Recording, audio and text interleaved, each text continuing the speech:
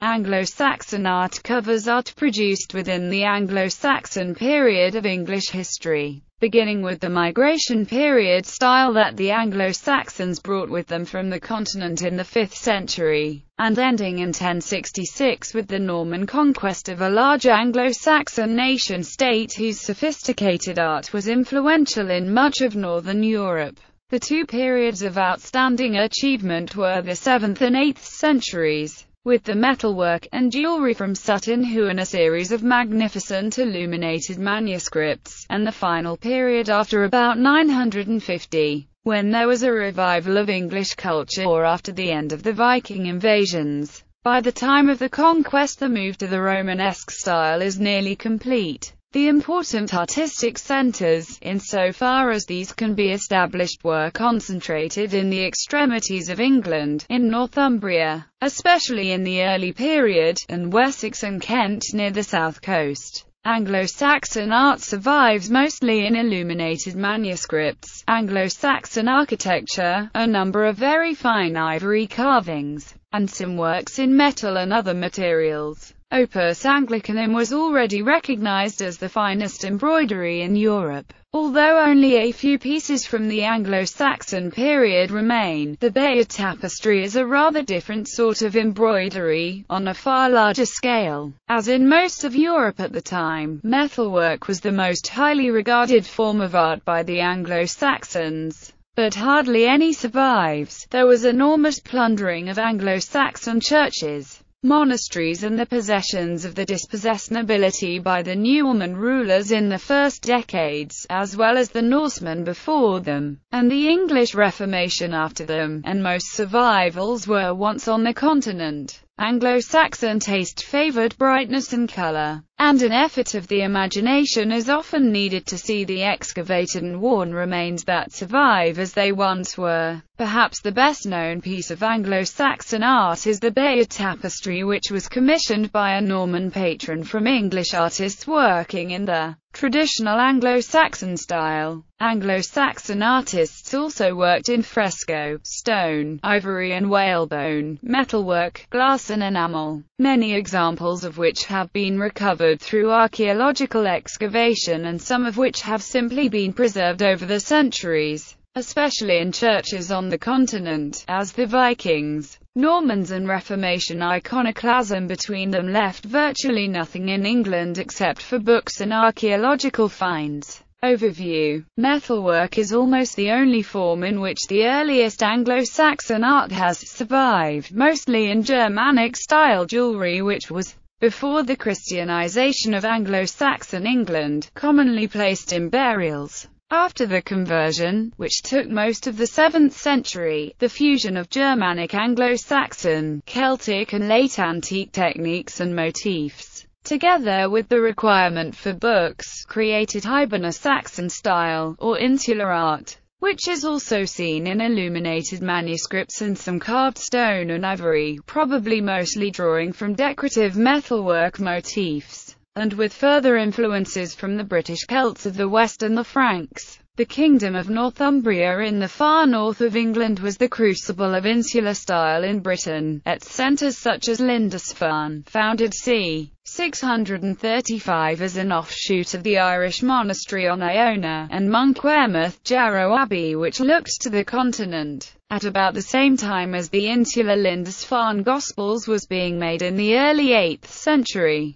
the Vespasian Psalter from Canterbury in the far south, which the missionaries from Rome had made their headquarters, shows a wholly different, classically based art. These two styles mixed and developed together, and by the following century the resulting Anglo-Saxon style had reached maturity. However, Anglo-Saxon society was massively disrupted in the 9th century, especially the later half, by the Viking invasions, and the number of significant objects surviving falls considerably, and their dating becomes even vaguer than of those from a century before. Most monasteries in the north were closed for decades, if not forever, and after the Canterbury Bible of before 850, perhaps well before, no major illuminated manuscript is known until well on into the 10th century. King Alfred held the Vikings back to a line running diagonally across the middle of England, above which they settled in the Danelaw, and were gradually integrated into what was now a unified Anglo-Saxon kingdom. The final phase of Anglo-Saxon art is known as the Winchester School or style, though it was produced in many centres in the south of England, and perhaps the Midlands also. Elements of this begin to be seen from around 900, but the first major manuscripts only appear around the 930s.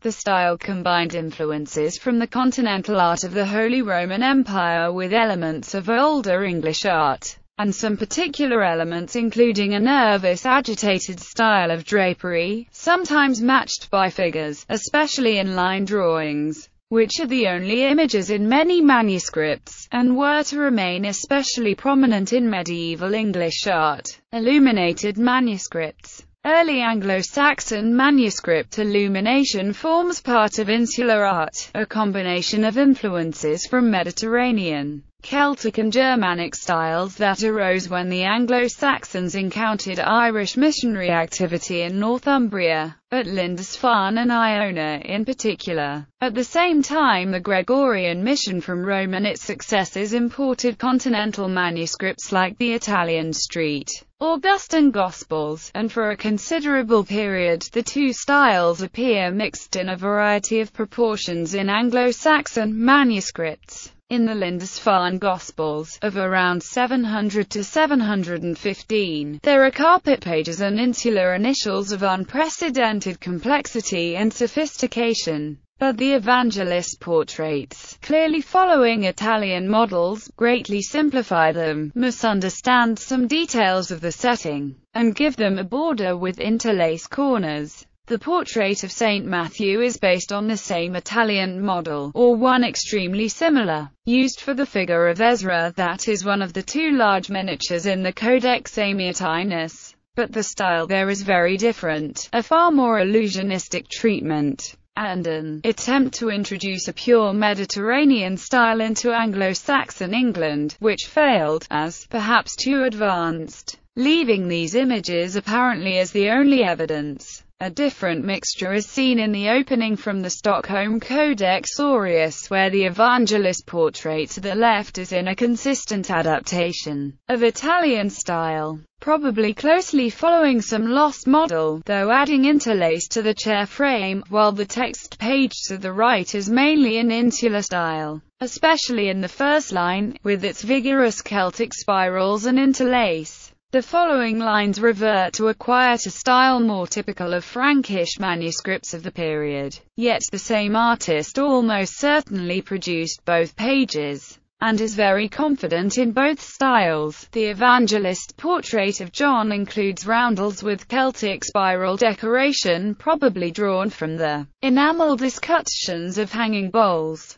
This is one of the so-called Tiberius group of manuscripts, which lent towards the Italian style, and appear to be associated with Kent, or perhaps the kingdom of Mercia in the heyday of the Mercian supremacy. It is, in the usual chronology, the last English manuscript in which developed trumpet spiral patterns are found. The 9th century, especially the latter half, has very few major survivals made in England, but was a period when insular and Anglo-Saxon influence on Carolingian manuscripts was at its height. From scriptoria such as those at the Anglo-Saxon Missions Foundation at Ecton-Ash Abbey, and the major monastery at Tours, where Alcuin of York was followed by another Anglo-Saxon abbot, between them covering the period from 796 to 834. Although Tours' own library was destroyed by Norsemen, over 69th century illuminated manuscripts from the scriptorium survive, in a style showing many borrowings from English models, especially in initial pages, where insular influence remained visible in northern France until in the 12th century. The Anglo-Saxon metalwork produced in the Salzburg area of modern Austria has a manuscript counterpart in the cut birched Gospels in Vienna. By the 10th century, insular elements were relegated to decorative embellishments in England, as the first phase of the Winchester style developed. The first plant ornament, with leaves and grapes, was already seen in an initial in the Leningrad bead, which can probably be dated to 746. The other large initial in the manuscript is the first historiated initial in the whole of Europe. The classically derived vine or plant scroll was to largely oust interlace as the dominant filler of ornamental spaces in Anglo-Saxon art, just as it did in much of Europe beginning with Carolingian art, though in England animals within the scrolls remained much more common than abroad. For some long-time scrolls, especially in metal, bone or ivory, are prone to have an animal head at one end and a plant element at the other. All these changes were not restricted to manuscripts, and may not have been driven by manuscript style. But we have a greater number of manuscripts surviving than works in other media, even if in most cases illuminations are restricted to initials and perhaps a few miniatures. Several ambitious projects of illumination are unfinished, such as the Old English hexatuch, which has some 550 scenes in various stages of completion, giving insight into working methods. The illustrations give Old Testament scenes an entirely contemporary setting and are valuable images of Anglo-Saxon life. Manuscripts from the Winchester school or style only survive from about the 930s onwards. This coincided with a wave of revival and reform within English monasticism, encouraged by King Æthelstan and his successors. Æthelstan promoted Dunstan, a practicing illuminator, eventually to Archbishop of Canterbury, and also Æthelwold and the French-trained Norseman Oswald. Illumination in a new style appears in a manuscript of the biographies by Bede of St. Cuthbert given by Æthelstan to the monastery in Chester Street about 937. There is a dedication portrait of the king presenting his book to the saint, the two of them standing outside a large church. This is the first real portrait of an English king, and heavily influenced by Carolingian style, with an elegant and habited acanthus border. However, the initials in the text combine Carolingian elements with animal forms in inventive fashion. Miniatures added in England to the continental Æthelstan Psalter begin to show Anglo-Saxon liveliness in figure drawing in compositions derived from Carolingian and Byzantine models. And over the following decades the distinctive Winchester style with agitated draperies and elaborate acanthus borders develops. The Benedictional of St. Æthelwold is a masterpiece of the later Winchester style, which drew on insular, Carolingian, and Byzantine art to make a heavier and more grandiose style, where the broad classicizing acanthus foliage sometimes seems over-luxuriant. Anglo-Saxon illustration included many lively pen drawings, on which the Carolingian Utrecht Psalter, in Canterbury from about 1000, was highly influential. The Harley Psalter is a copy of it. Anglo-Saxon culture was coming into increasing contact with, and exchanging influences with, a wider Latin medieval Europe. Anglo-Saxon drawing had a great influence in northern France throughout the 11th century, in the so-called Channel School, and insular decorative elements such as interlace remained popular into the 12th century in the Franco-Saxon style. The incipit to Matthew from the Book of Lindisfarne, an insular masterpiece. David from the Durham Cassiodorus, a rare non-liturgical illuminated manuscript from the early period. The Baptism of Christ from the Benedictional of St. Æthelwold, 970s. In this illustration from page 46 of the Cadman manuscript, an angel is shown guarding the gates of paradise, after Adam and Eve have been expelled.